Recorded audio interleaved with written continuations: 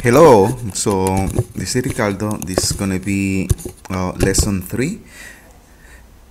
First, I'm going to review chapter 2 or lesson 2. We have 2 exercises that we're gonna do here. I am in student chapter 2 folder. You can download this from the Google Drive, or if you haven't downloaded yet, over here we're gonna open extended 2. This is gonna talk about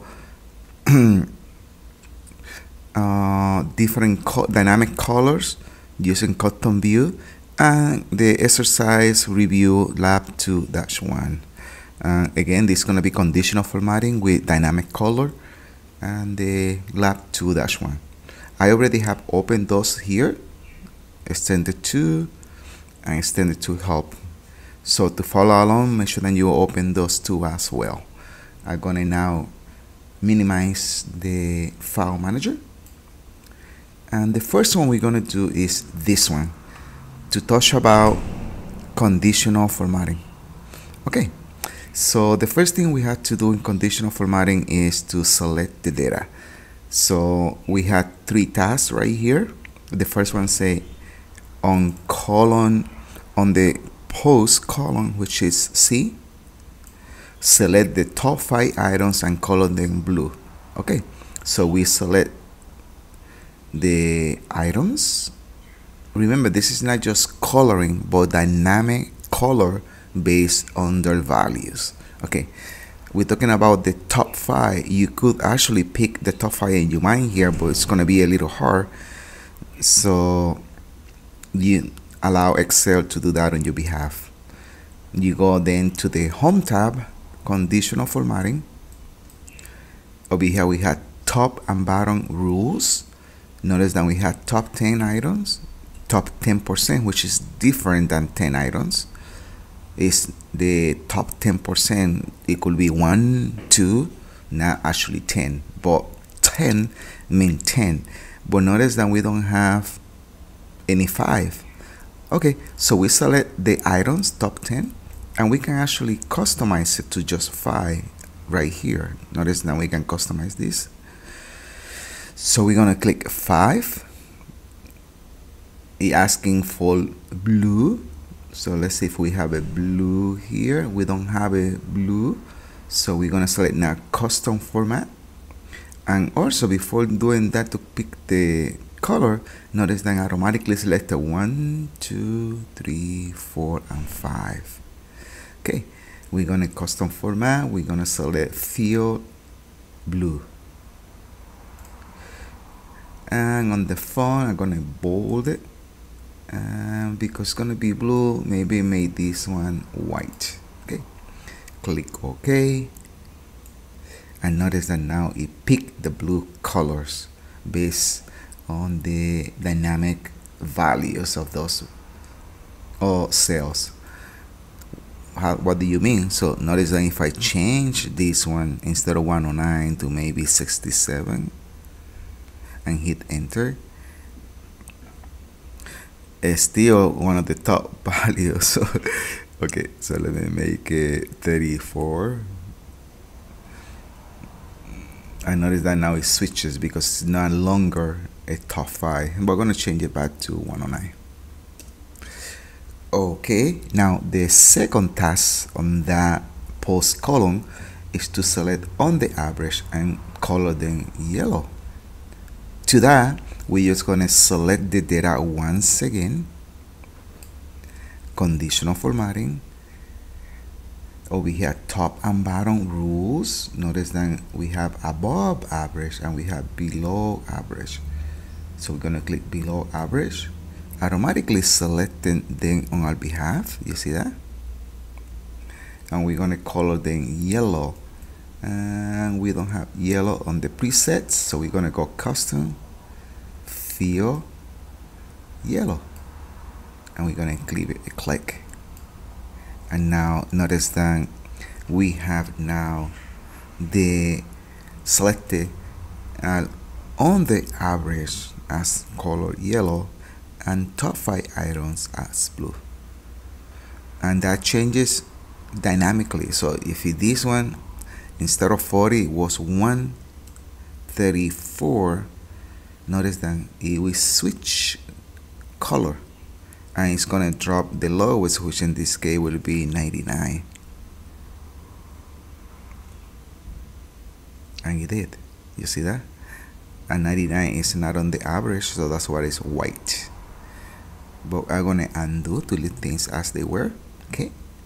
Now we're gonna now to the views column. On the views column, say pick between 200 and 400 and color them green. So you know the drill. The drill is to select the data, click on conditional formatting, and the tops and bottom, we don't have nothing there. What about highlight cells? Oh, notice that we have a between rule here. So we're gonna select between what? 200 and 400. So we don't have any 200 here. So we selected 200. And over here, we're gonna select 400. Let's take a quick look, and seems like it's picking the right numbers. But notice on the 400, then what about if I change 39 to 400? Oh, do you think we pick it? So let's select, that's gonna be green. Let's click custom format and select green.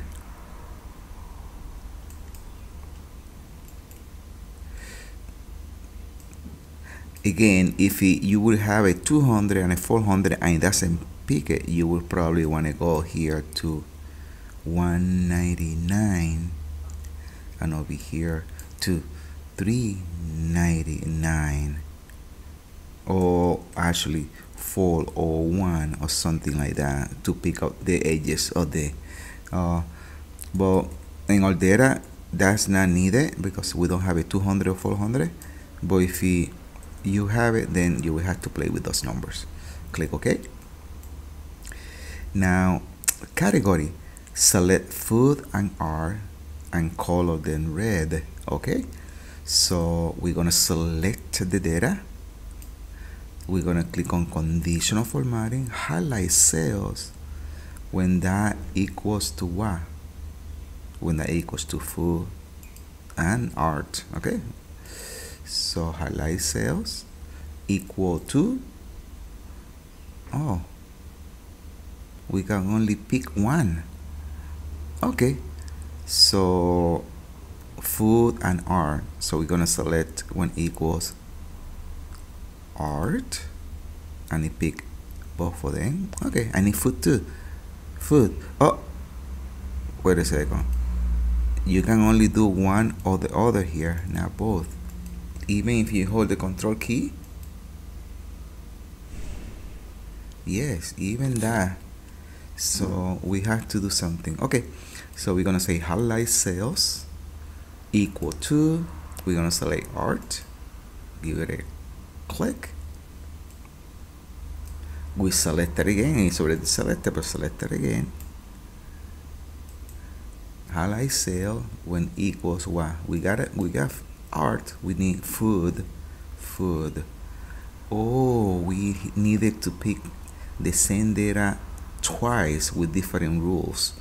So that sometimes is the case.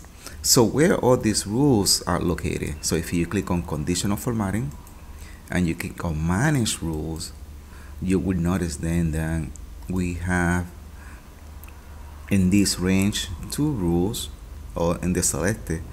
But if you actually say this worksheet, the entire worksheet, we have all of those rules so far: the blue, the yellow, the green, and the 2 red.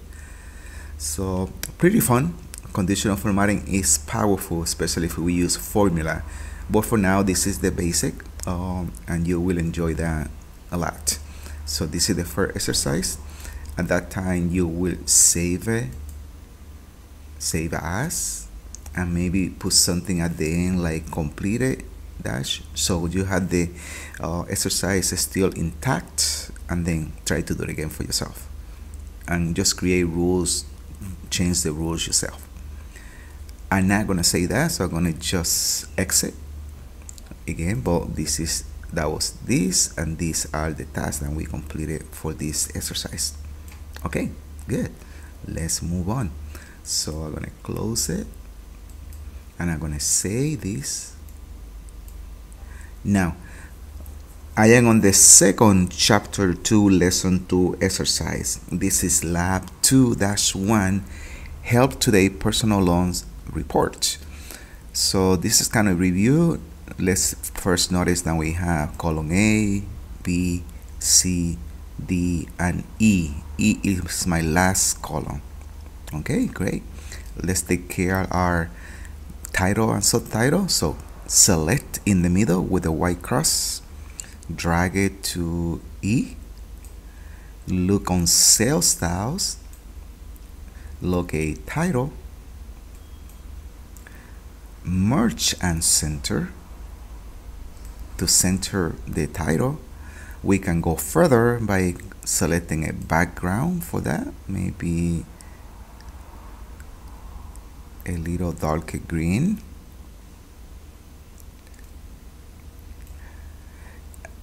The text doesn't appear very nice, so I'm gonna bold it.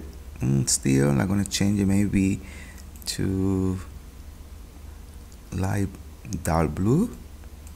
Looks good. And the font, I'm gonna increase it to 20. We did a bunch of steps, so I'm gonna apply the same formatting to this subtitle. I'm gonna select my brush paint, format painter, click the marching ants. I'll copy all the information, and I have a pointer, a brush. I click on it, but let's say that if it would be multiple columns, I have to click and hold as I drag, so all of them gets applied. But what I'm gonna apply here is in A2, so I just click on that one time, click, and I have my subtitle. Too big, it's taking over the title, so I'm gonna change it to maybe 16. 16 is nice. Okay, great. We have customer, previous balance, payment, monthly, and so on. The first thing that I notice here is that my customer, I will have to indent it a little bit so it knows that it's part of customer. So I select that. I'm gonna go to the home tab. On the third group alignment, we have the left indent and the right indent.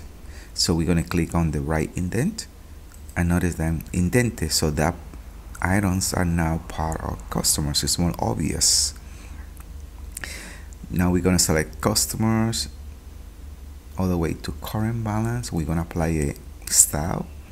We're gonna click sales styles, and we're gonna click on heading 4. That's good. I'm gonna just increase it one more to 12. Oh, the other. Great. Total, average, lowest, and highest. I'm gonna create a custom to all of these. So I'm gonna select first the total. What I mean by custom style is that I'm gonna choose a preset. I'm just gonna adjust it myself. Like you see, like if I apply that, look how that looks like. That's nice. Okay, so I'm gonna apply that one. What about if I want a green line?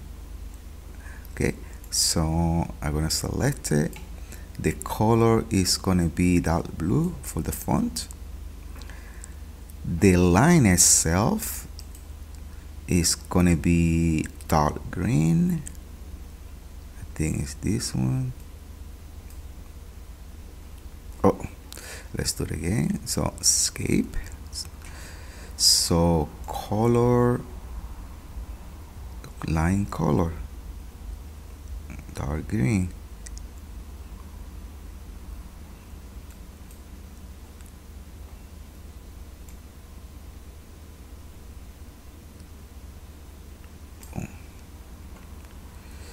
Okay, and you could make it a little thicker if you want to.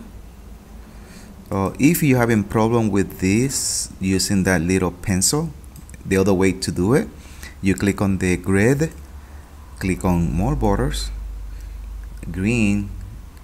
You can click on these little buttons that takes it out. And if you want to make it thicker, you click on this thicker one, add it again, and you could have pick a different color if you wanted to. Click OK, and voila, that's there. I'm gonna notice that this one is increase the row height to 2025. So I'm gonna copy that. I'm gonna add these guys the same. Nice, looking good. Okay,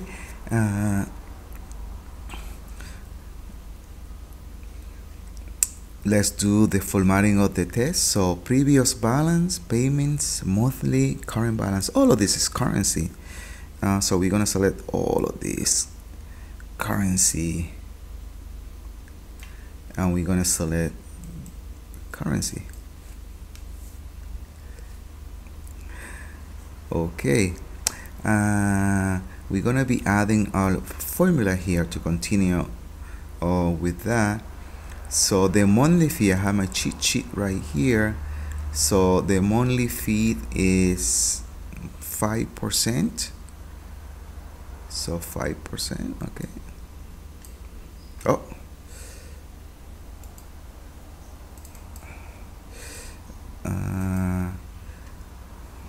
So we're gonna say equal the previous balance times 5%. So, and then we will have to add that to the payment for the current balance. Okay, so we're gonna click enter, and based on this amount we have a fee of 80. We're just gonna either do this, which is using the fill handle going downward, or the easier way, which is going to the right corner. When it becomes a black cross, double click, only going downwards. But notice that it went too far, so sometimes you gotta be careful with that. Okay, so in this case I just gonna go and use that so it doesn't change the format for the rest. Current balance again is the B minus CD C4 my. Okay, so current balance is this minus this minus this. So this is the payment and this is the fee based on that amount. So you subtract these two to that. So we can do it this way, like this, equal balance minus the payment minus the fee. And because it goes from left to right, you will do that fine. Other people will prefer to do it in a different way. Let me show you how. But you see, it's now 1,400. A different way to do it is then, instead of subtracting everything, I can just add these two together by this C4 plus D4, which is add these two together and then subtract it from the previous balance. It's the same identical thing. It's you choose what you want. It's the same thing. And then we're gonna just scroll down using the fill handle, and there you have it. Right now we have this done. Now we're gonna work on these formulas right here. Okay, so total, we know total we just go to the home tab, click on the Greek E on the top right, give it a click. The shortcut again is Alt plus equal, hit enter. And because we're gonna do the same thing on these other columns, we're gonna use the fill handle to move to the right. and that gives us those prices. Nice. We're gonna continue like that using average. We're gonna click on average. We're gonna say equal AVER. There you go, average. We can double click. One way to do it, I prefer tab into the formula. So I'm gonna tab. I'm gonna select the range, which is B4, dragging down to B12. Close the parentheses, shift 0, enter. Lowest, yeah. Well, before going to the lowest, let's do the same thing. We're gonna use the fill handle and then move it to the right. So out of all of these, which is that, you divide that by the number of 9 and it give you 1000. That's the average. That's how you, it's the sum of the items divided by the numbers of items equals average. Now lowest is what is the lowest number in that list. So we're gonna say equal, we will type lowest, but it's not, it's min, M-I-N, for minimum. Double click or tab, I prefer tab. Select the range, close the parenthesis, shift 0, close parenthesis, enter, and that give me the lowest. Obviously I could have picked it up myself, but if it's a long list, it will be a little harder. Copy the formula to the right. Yes, nice. Over here 72, over here 23, 174. So highest, yes. You want to say this is called maximum, so MAX. Double click or tab, I prefer tab. Select the range, close the parenthesis, enter, and copy the formula to the right. Nice. Let's say that I want to create a pie or bars. I'm going to create a bars of my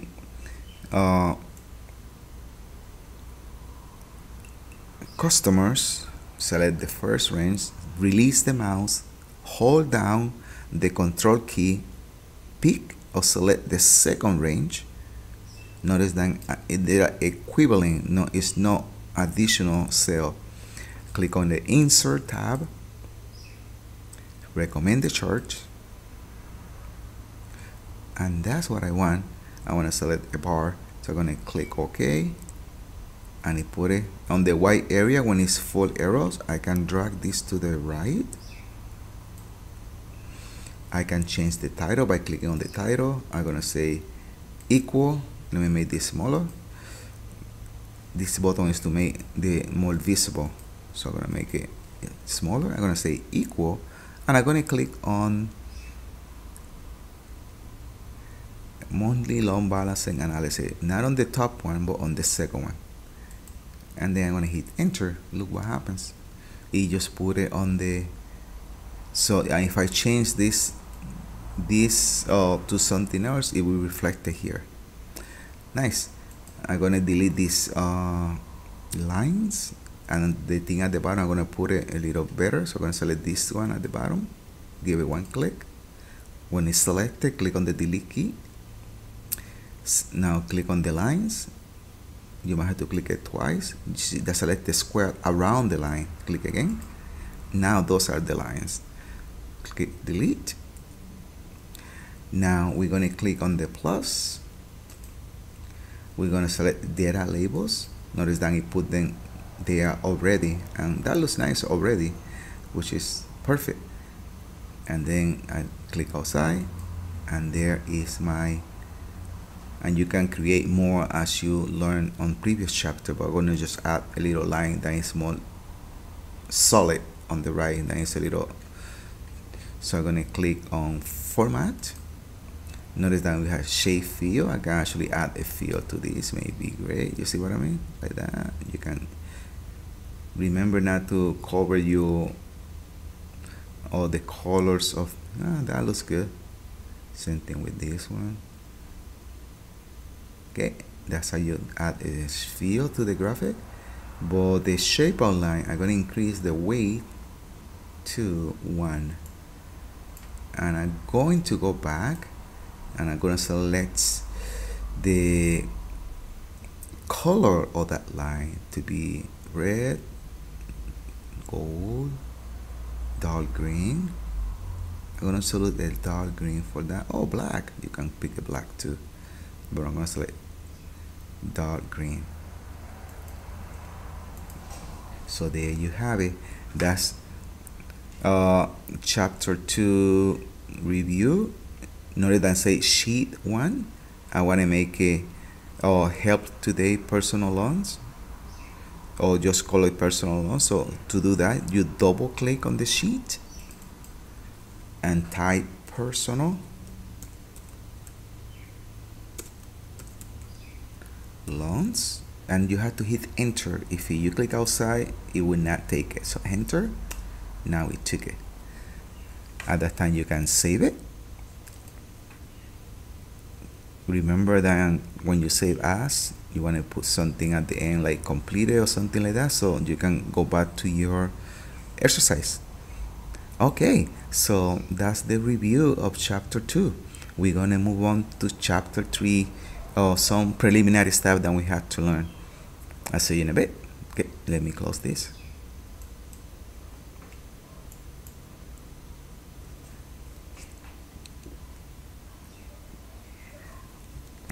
Chapter 3. Okay, on chapter 3, let's look at the files. So I already downloaded the student 3, and we have a couple things that we had to learn beforehand. So inside the files, you're gonna see something called exercise. Double click on that file. Excuse me. Notice that we have a couple tabs that has been named in our behalf. I'm right now in Goal 6, but we're gonna first click on relative absolute reference, and we have some hashes, which mean the numbers doesn't visibly see or fit in the column. So we're gonna expand the column B, and now you can get to see it. Nice. Okay, so what is relative? Okay, so we were approached by our boss and asked her to do this based on the price and the quantity, and based on the sale, to create sale tax and then a total for this amount. Okay, so this one was left there, so I don't know why, but let's delete it because that's wrong. Okay, now let's click on sale tax. Many of you will make this mistake, and I'm gonna do it intentionally to show you what you should not do. You're probably gonna do something like this. Equal, you're gonna select 219, right? And then that time the quantity time the tax, right? So you will do something like times quantity times %. You hit enter, and that gives you a sale tax of this and this and that. And then if you use copy down,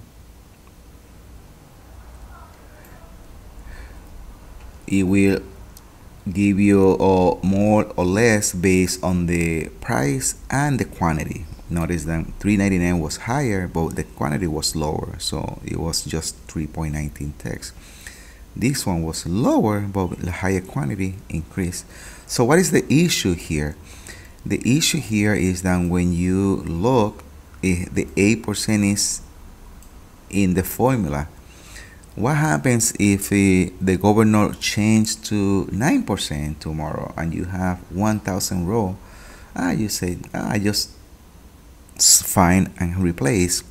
Yes, find and replace, but there's always an opportunity for errors. If your job depends on having this accurate, you probably want to make sure that that's accurate. So the correct way to do it is not to embed this number. So if a number The golden rule in Excel is that if it's something change or might change in the future, to use a reference. So what is a reference? A reference is a location. So when I say equals and I click over here on the 8%, which is E1, notice that it didn't put 8%, it put E1. E1 is the location. But when I hit enter, it gives me the 8%. But if I now click and change that to 9 like the governor says, and hit enter, notice that I didn't have to change this because it read the reference, it read the location. Regardless of the number, after it knows the location, it's gonna update the value of that location immediately. So that's what we want to do. Now, so let's do that here. So, on this one. So what we had to do here is that we're gonna select that 8%, delete it, and we're gonna now click on 9%, and we're gonna hit enter.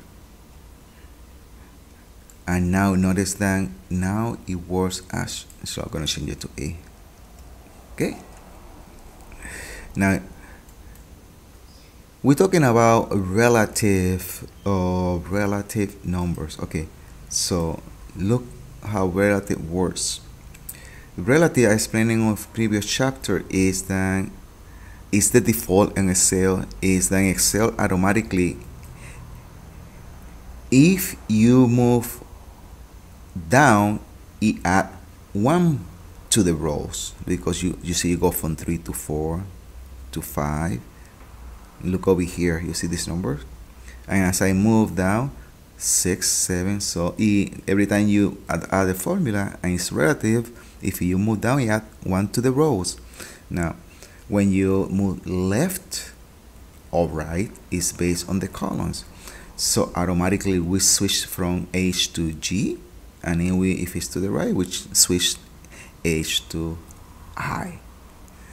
So because that's the default version of Excel, the tendency here is that B is going to change to what? When I move that, B3 is going to change to B4, C3 is going to change to C4, and E1 is going to change to E2. What's on E2? Total. Notice that 8%, and then E2 is total. So this formula, if I actually try to copy this down, it will give me errors because it doesn't have the formula. And that's a common mistake of individuals that are new to Excel that doesn't understand how Excel cell reference works. So to fix the formula, what we had to do is to tell Excel that you don't want to move out of that formula. We have full versions, and you use the function key F4 to move through them. I'm gonna say equal, and I'm gonna click over here. Now when you don't see dollar signs, that means that it's right now relative, then it moves and increases based on the movement of the cell. If it goes down, the 1 increases to 2. If you move off, it decreases. Okay, now if you move left, it's going to be G1. If you move right, it's going to be I1, because right now G is to the left, I is to the right. If you go down, it's going to say 2, 3, and so on. Okay, now when we press F4 one time,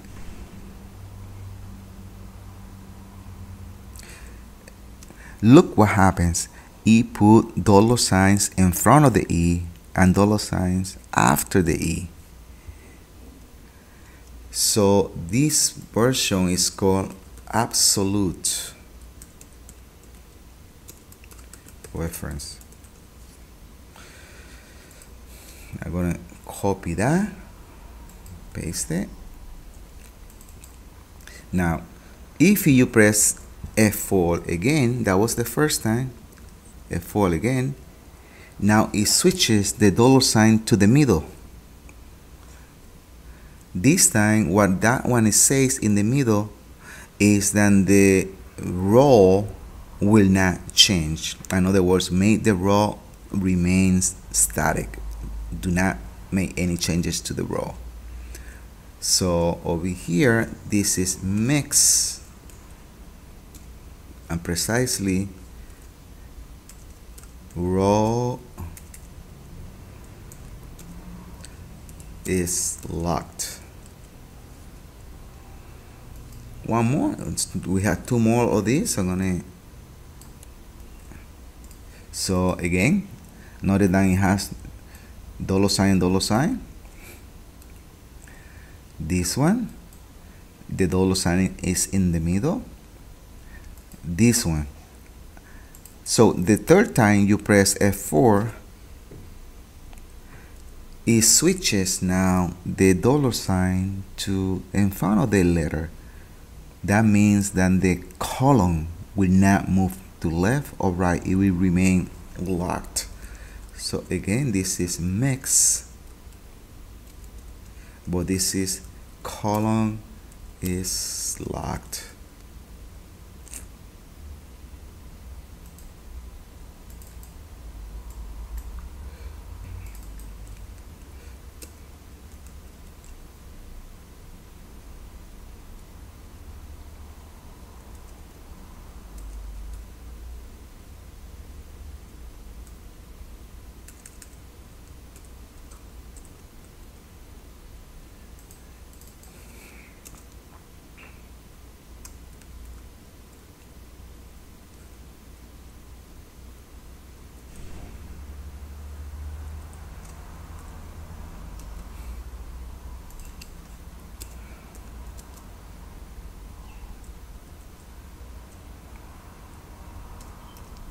And the last one, guess what? So absolute mix. So if I press F4 one more time, it will change it back to relative, which is the default. So relative, which is the default. So this is relative,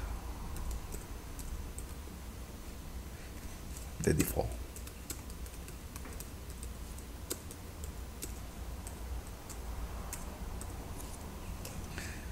So those are the four. Now, to fix this formula now that we know, and because it's an E1, we don't want it to what? Move down. So we want to lock in row 1 so it doesn't move down. Sometimes that's all you need to do, but if you don't want it to also move to the left or move to the F, so you have to make complete absolute. So you have two options to fix this formula right here. The first option is to lock the row. How do we lock the row? By putting a dollar sign in front of the one. So we're going to click on that cell and we're going to press F4, 1. That will work because that's absolute location. So let's do that one first, and then I'll show you how to lock the row. We're going to hit enter. And now if we bring this down, it should work fine. And it does. You see that? Now, I'm going to click over there again. I'm going to press S4. Now it put it on the middle. What's the middle? Row is locked. Well, that's what we want. Row is locked. So it doesn't go 2, 3, 4, and so on. So this one also will work. And when we click over here, other than it's just in the middle, I scroll down, it will also work. So this one and this one will work. These two will not work. You want to see why? So let's do it again. So now if I put the dollar sign and lock the column, so I'm locking this column, but I'm not preventing I'm not preventing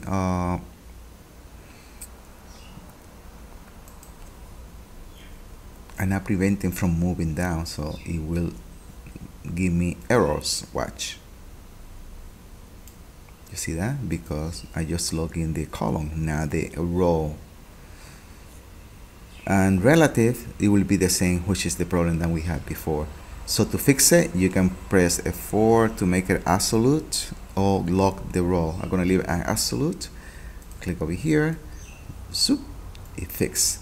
Now to finalize this, so we will have to multiply these two, add the tax, and that will give you a total.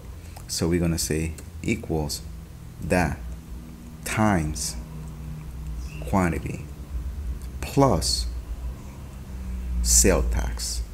Enter. We scroll it down, zoop, adjust the column, the total. I'm gonna use the shortcut Alt equal for the grand total. Hit enter, and that's the total. Now, does it work? Well, let's see. If we just switch this little guy right here to now 7, it should be a lower number. Hit enter, and notice that everything changed. We don't have to do anything. This is the power of Excel. So refresh and all the numbers changes immediately, so we can evaluate and determine what's better for the company. Okay, what about if we go increase to 10%? Same thing, now increases all the numbers. If we bring it back to 8, hit enter, that's the original number. So that's it. So that's relative, mixed, and absolute reference. Now, mixed reference is a little bit trickier, so I'm going to have another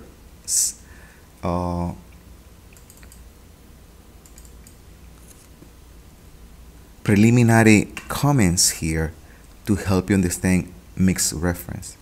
Okay, so I had jeans that cost $60. Those are nice jeans, by the way.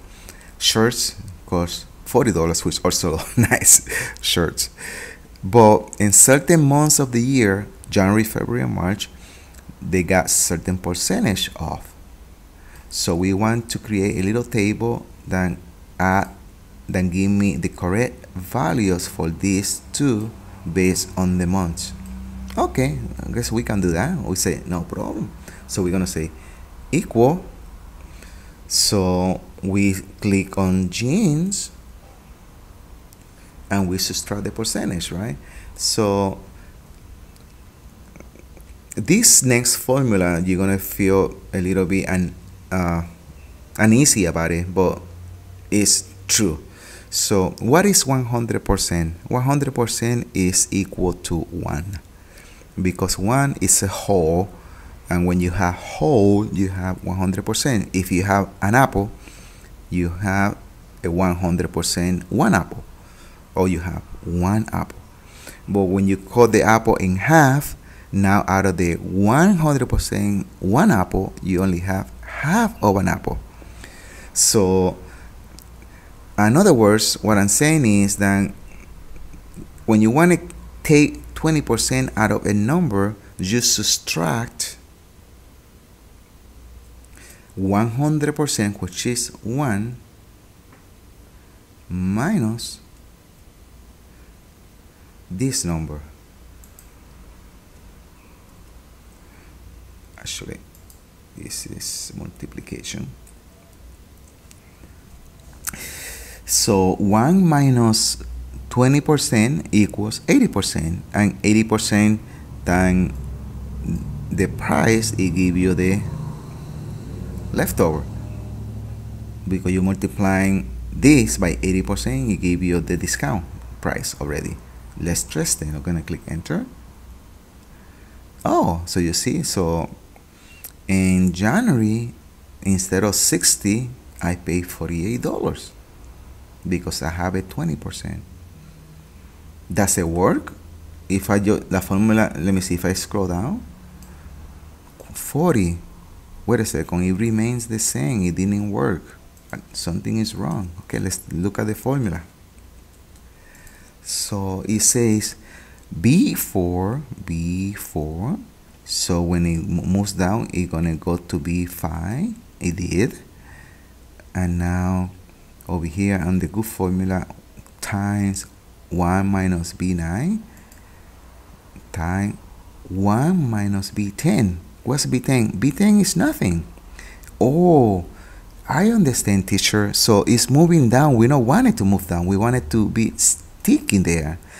So if we don't want it to move down, which is row, and this is in column B, so it's moving from here to here. So from 9 to 10, we had to lock what? We had to lock the row on the formula. Okay, so let's do that. So let's go to the original formula, and over here on B9 we're gonna lock the row. Remember, locking the row is the $ in the middle. So you press F4 or you type it in, but F4 give you, it cycles to the function, so it's not full. One more time, in the middle. Or again, if you don't like the F4, you can just type the $ in yourself. So far, let's test it. We're doing this to test it, so we're gonna hit enter, and now we're gonna copy the formula down. Wait a second, it works now. Yeah, that's a word to the right. In other words, I want these genes to turn me January, February, and March. So let's do that. So we're gonna go to the right, and let's select those two columns. Oh, it didn't work. Why? Let's look at the formula. So when you move from the formula was in B, when it moves to the right, which the right of B? C here, and C doesn't have any values. Oh, wait a second. So we will have to also lock the column. In addition to locking this row, we also have to lock this column to make this work. Great. So let's go here, and we have this one taken care, which is that it's locking the row. We don't have to do anything there. But on this one, we don't want it to move either to A or to C. We want that B to lock in place. How do we do that? We press, if you're going to use the F4, you're going to press it 1, twice, 3 times to bring the $ in front of the column. If you just type in it yourself, make sure that you type the $ in front of the column. We're going to hit enter. Now let's go down to see if it remains good. Yes, that works. Let's go to the right. Oh, so let's select these two to make it visible. Wait a second, that one works too. Why? 80% in March is only costing me those jeans $12. That's excellent. That's a walk down. Perfect. So the formula that we did type it, we locking column B. You see, we're locking column B, and over here we're locking row 9, and we can extract those values and put it right where they belong. Another exercise, we're going to create one formula here that we can drag down and then drag to the right, and it will complete this math table for us. If you know, my table is that you multiply this by this, and it's going to give you that. Then you multiply this by that, and it give you that, and so on. Okay, let's do the formula. We're going to click equal 1 times 1, and that should give me 1. Now, if the formula works, I can drag it down, and it's going to give me up to 10. But it did not. Why?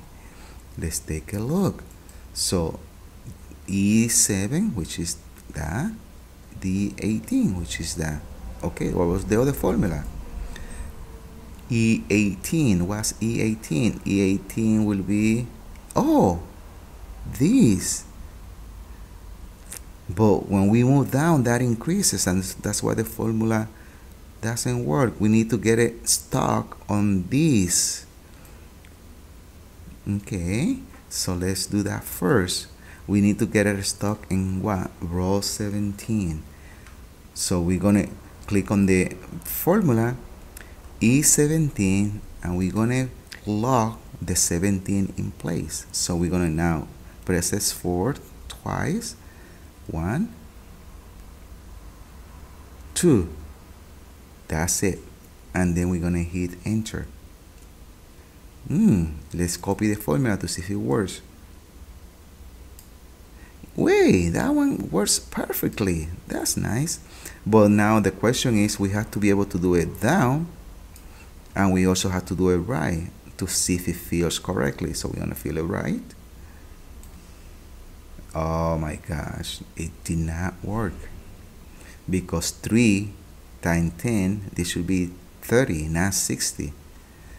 And 2 times 1 is 2, 2 times 2 is 4, 6, 6. But what about here? 3 times 1 is 6. No, it should be 3. So something is wrong. Let's take a look at what's happening. So going down is working, going to the right is not working. Why? We're gonna click on the second one. Notice that I say F17. What's F17? So that is correct. That's the one it should be. E18. E. Oh, E moved from D to E. So we need to lock the column as well. So we're going to go back to the original formula. And this column right here, the D, which is this, we don't want it to move. So we're going to click over here. We're going to press F4. Not absolute, no. One more time. Not the row. One more time. The column. That's it. And we're going to hit enter. So we had the row 17 locked, and we had the column D locked. Great. So let's now move this formula down. It works. Let's move it to the right. Yes, everything worked with one formula, and the formula is that one. Locking the row 17, locking the D column. That is mixed reference. Great. Now, two more things that we got to cover here before the exercise, and is the if statement. The if statement is an overused and very good formula. Many people overuse it when there are other formulas that can do a better job. After you learn it, you're gonna like it. Okay, so how this work? For instance, I'm gonna now click over here next to John. I'm gonna say equal if. Double click on if, or tap into the formula. So we're gonna check for a logical test and have to say true or false. So we're gonna say click on 19, and we're gonna ask ourselves, is C6, which is 19, greater than 18?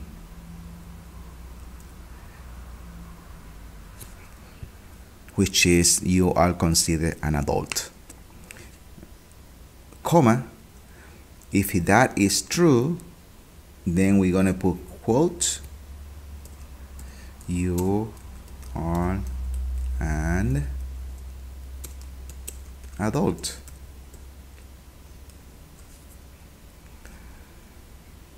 Comma, what about if it's not true? We're gonna say you still a minor.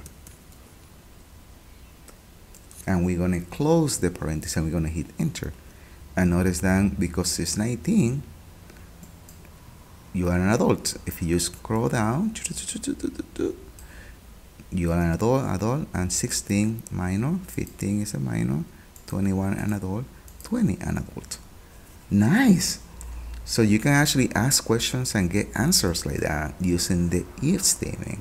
And I just asked this kind of silly questions, you know, to prove the point, but something important. If the employee makes so much money, does it qualify for a bonus? Yes or no? Yes, they make a lot of money, they're giving them a bonus. No, didn't meet the quota, don't give it the bonus. and so on. And that's what we're going to use it for the exercise. But in the state of California, you are 18, you consider an adult, but you cannot actually drink until you are 21. So how do we combine those two together? So we're going to go to the column E, and we're going to do another check then if this person is in fact able to drink. So we're going to say equal. We're going to click on the C6. Are you greater than 21? If that's true, great. Let's have a drink. What about if it is still a minor? Sorry. Let's drink orange juice. And hit enter. Oh, it's telling me that I have a problem. Let's see what happened. So you type 1, shows, give it, okay, let's take a look. So we have 21, that is correct. Oh, we didn't actually do what? The formula. So we had to actually say if tab, then do that. Silly me. Okay, we're gonna hit enter, and now notice that that person is drinking orange juice today. And this person right here, wait a second, but this person is 21. 21 is allowed to drink, and they say nah, why? Okay, and if this person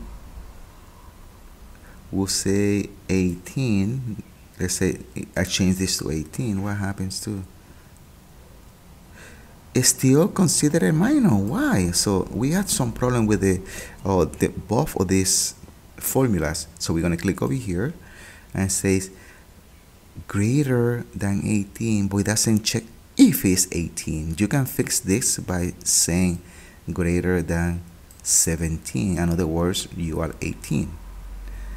Or you can also say if you are greater or equal 18. She hit enter, and you scroll down like this, and now you see that it's working correctly. Over here, same thing, we say equal, we enter, fix the formula, and now it gets fixed. How can you do the checks all at one time? So I'm going to copy this right here. I'm going to bring it down here, and over here we're going to combine these two together. I know that this is working, so I'm going to select this, Control C, escape. Why escape? Because if I click here, it follows me, so I had to first escape the formula, and now click over here, paste, Control V. So I had the first part of the formula. Now I know that this also works, so I'm going to click over here, Control C, escape. Remember, escape.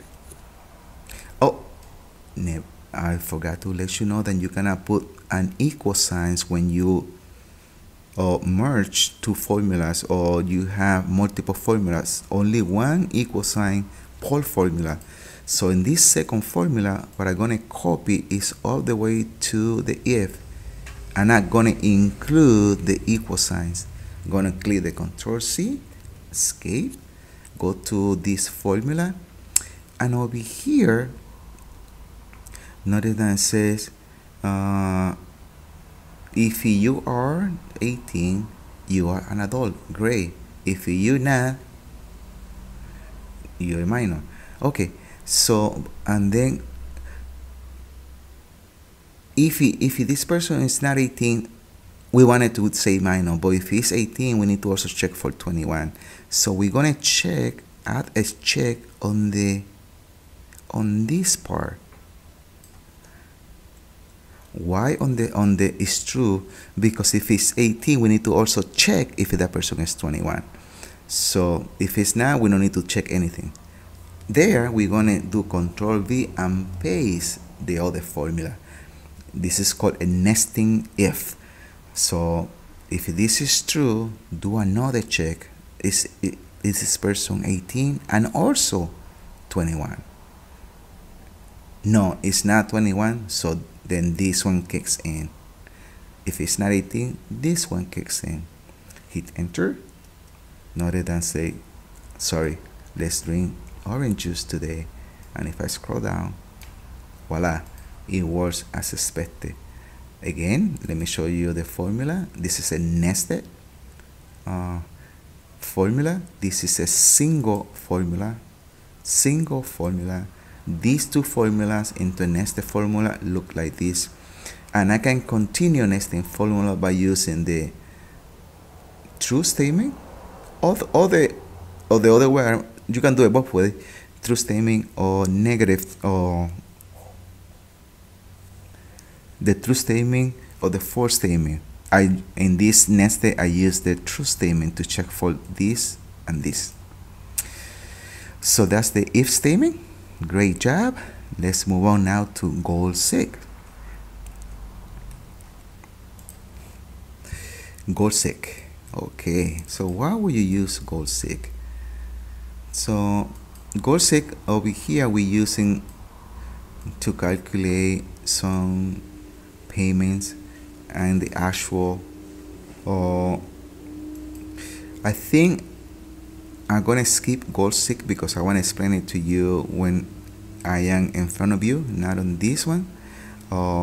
Let's move on, and we're not gonna use this one yet. I want to explain a little time on this one. I'm gonna come back to that. So let's close this one. You're welcome to save it. I'm not gonna save it, so I'm gonna close it.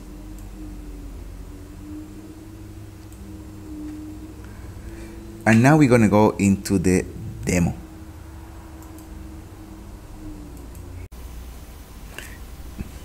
Okay, so we are back now. I'm gonna be doing the demo. For the demo, we're gonna go to chapter 3 and we're gonna do the For Your To Go financial projection, where we're gonna learn how to do goal 6 scenarios and stuff like that. So go ahead and open that. I already have my open right here. I'm going to also open a cheat sheet that I have for the formulas.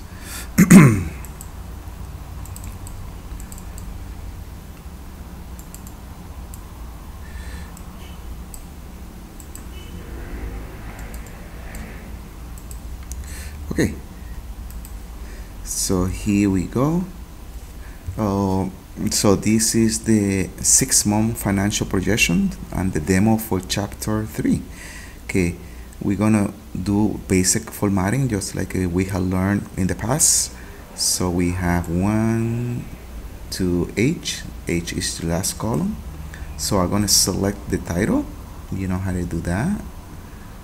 We're gonna click on merge and center. We're gonna then go to the preset and select title. I think I'm gonna go to page layout and change the theme to get different colors. I'm gonna go to retrospect.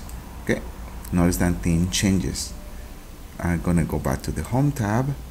I'm gonna add a brown background. I'm gonna change the font to white. I'm gonna bold it and I'm gonna increase the size to 24. I'm gonna do the format painter, apply that to the sub title. I'm gonna make it a little smaller, 16. Great.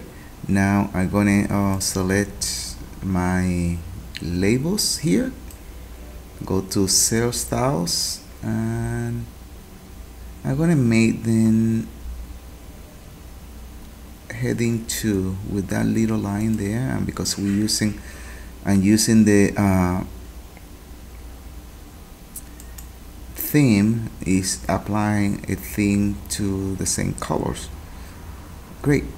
Now over here we have revenue, cost of goods, and margin. And over here expenses, we have bonuses, commissions, to total expenses. Okay. So again, these are items from the expenses. I'm gonna go to the home tab, use the indent, and I'm gonna indent it one time so it looks the way it should look.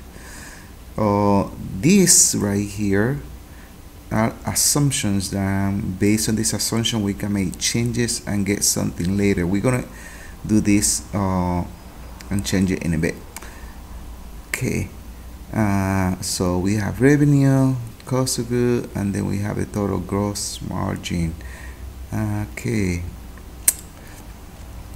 Now,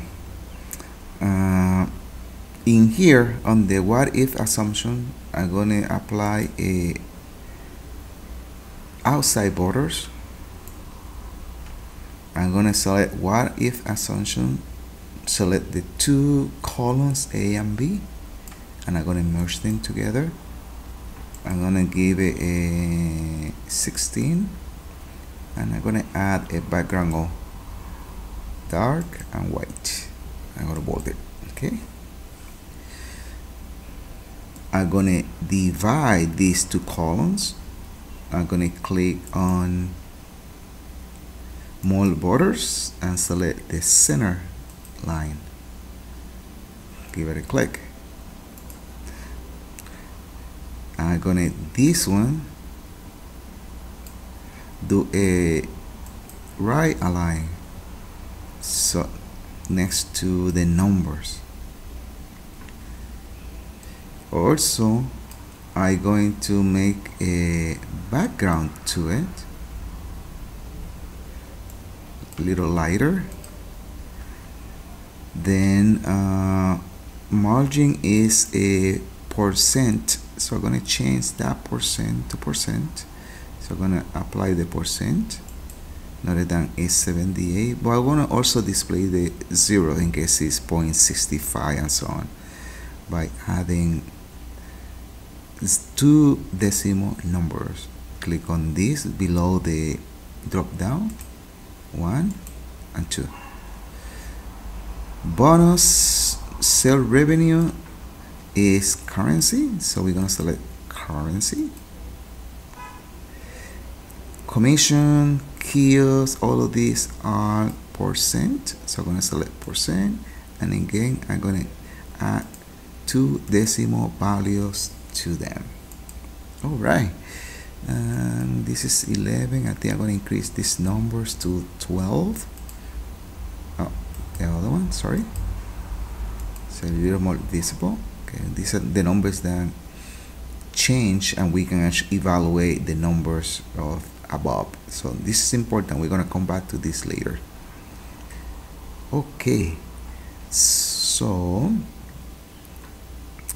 over here we have, starting with this all the way to 6, these are going to be currency, so we're going to do currency, and we're doing a 6-month projection, so we're projecting something based on the something that we're going to do. Okay. Now on the expenses, this line is nothing, it's just a title, so we can actually go here and apply. Oh yeah, I think I like that light background, so it's not interfering with the other. Okay. Okay, this all the way to expenses, it's also going to be currency, total expenses.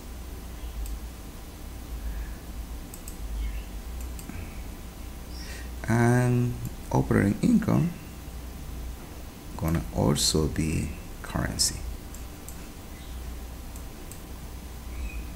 Let me make this a little large for you guys to see.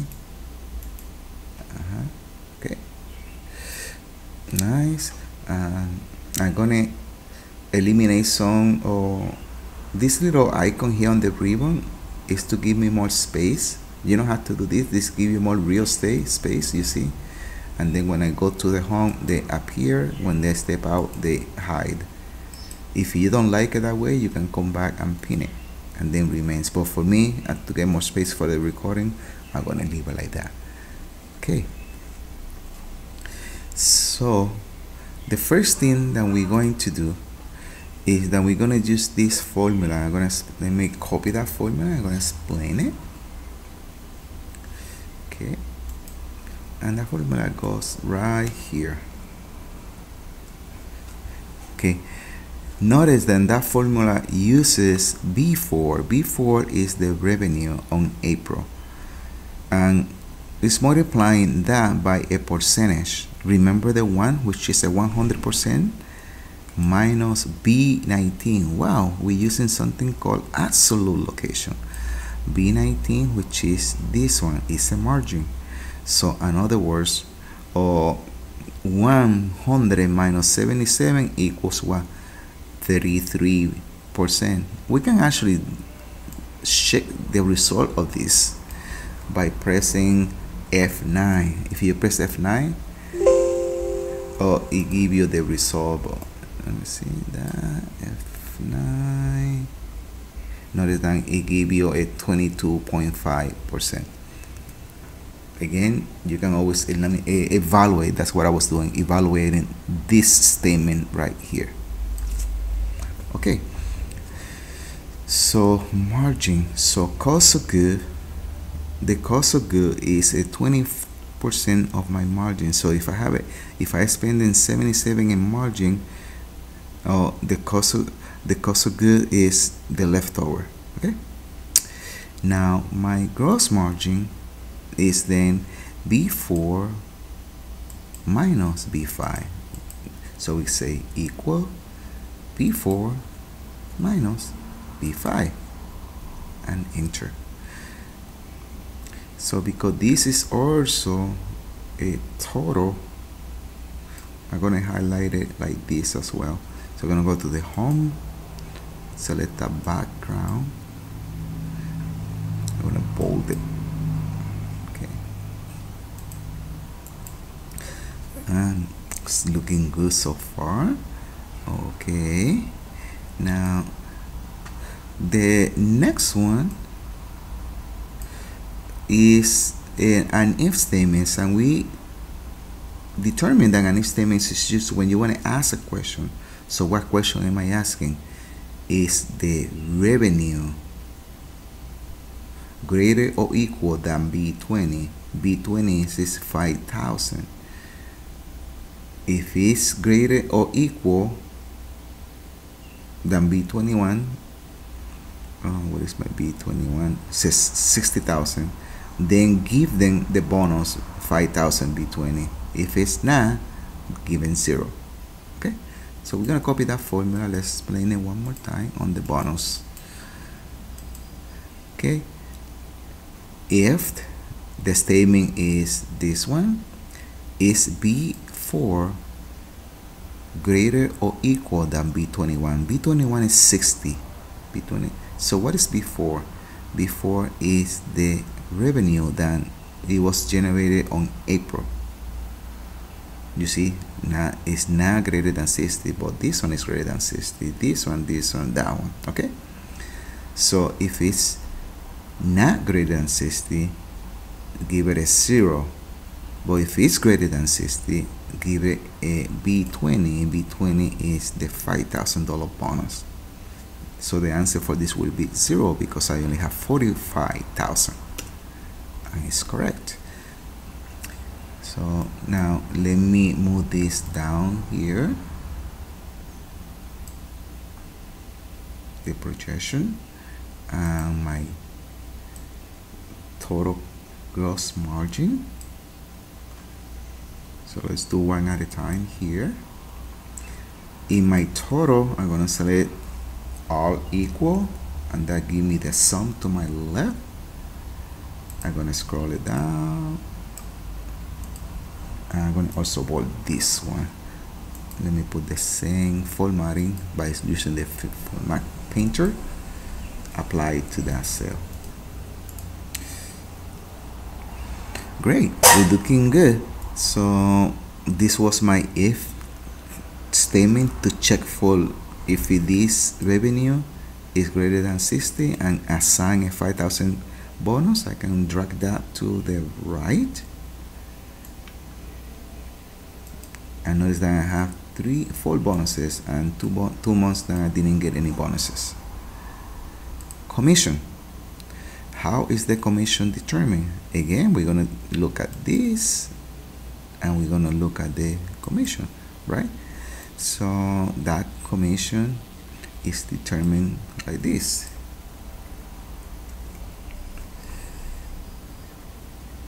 So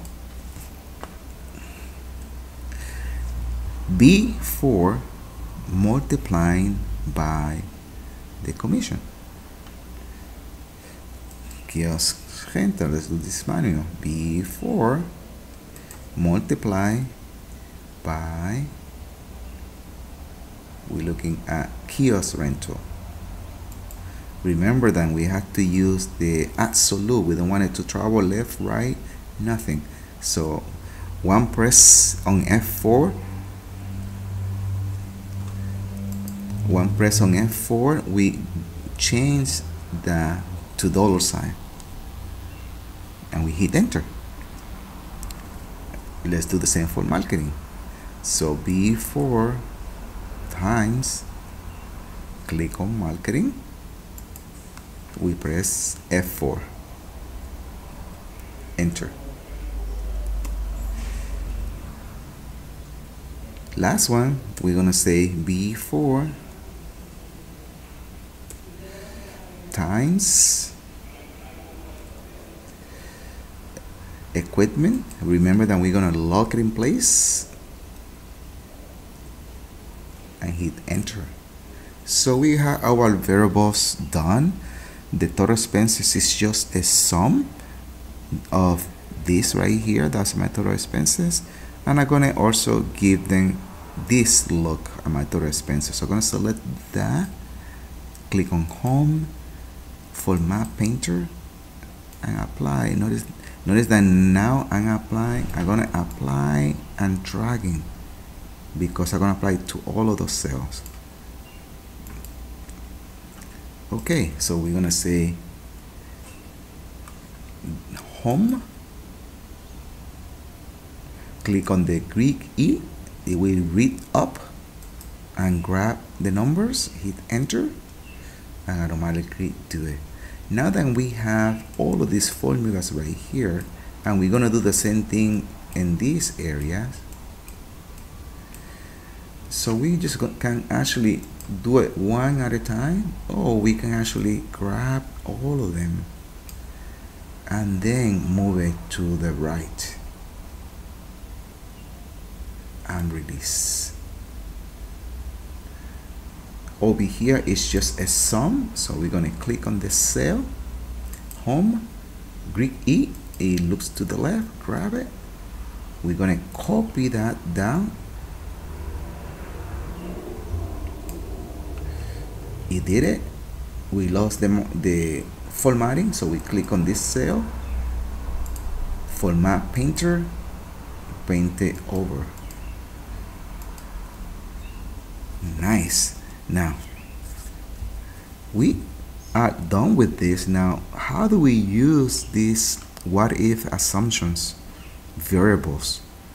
Okay, so we are going to go to the data tab. This is the first time we're going to the data tab, and then on the what if analysis we're going to click on goal seek,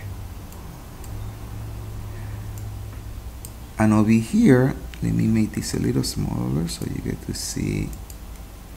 I'm going to cancel and make this a little smaller, get to see it a little bit. Okay, there. Okay, now what I'm gonna ask this, we also need to do one more, I'm sorry, before the goal 6. So we're gonna select this formatting right here, click on home, format painter, click on operating all the way to the right, And the formula for here is, what is my operating income? Your margin minus your expenses. So we say equal that minus that. Enter. For April, it was 12,000. Now scroll down. Notice that increase, and this is the final total here. So we say equal this plus this. Hit enter. Okay.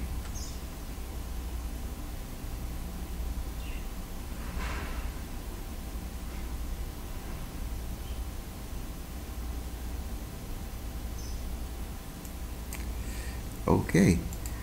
Now, notice that over here I have a operating income of 13, and you say, oh, I'm looking at the different months, and I say, man, oh, April was okay months, you know, 12,000. July was a good month. So, and then August, and then in September it started dropping again. So I have a projection that April is gonna be that much. Then in May I'm gonna probably do this. Then August is, but because July is my, what would I have to do to make 25,000 in July? 25,000. What would I have? What can I do to make 25,000 in July? Okay, so that type of question you ask Excel. You click on the data, and you click on what if analysis. Click on goal seek. I selected the cell first, so it's set there to what? 25, 1, 2, 3, and then by changing what? What about if I change the bonus? If I lower to make more, let's see. So if I click OK, Excel automatically will analyze everything, and notice then the bonus dropped from 5,000 to 650. People are gonna be upset that month. People are gonna be upset on that month, but that's analysis that you can actually do. So if you click on cancel, things go back. What about if I try to increase this to 15,000? So again, I'm gonna go to data, what if analysis, goal seek, change that to 15,000 by changing what? Not the bonus. Let's take the bonus away. What about the commission? If we minimize the commission, so click OK. And that's not too bad. Look, the commissions, we just lower it 5%, and it should be good to go. So the way you do this evaluation is that after you do that, you want to copy this whole tab into the next one, and then based on your analysis you can label them, lowering the margin, lowering the bonus, and so on, and then you can present that to your supervisor or manager, and they can make a decision. So this is the project in chapter 3. We learned in bunch of stuff, the if function, we learned cell reference, we learned the goal seek formula. So all of this we're gonna learn, and it's very interesting how we actually use these variables to make decisions based on the company's needs, and you can then start recommending to your company what you can do when they ask you, we need to make this much this, or we need to lower the commissions on this, and so on and so on. Okay, so remember that. So I hope you enjoyed this class. We're going to review it again on the next course, and have a good day. Okay, bye bye.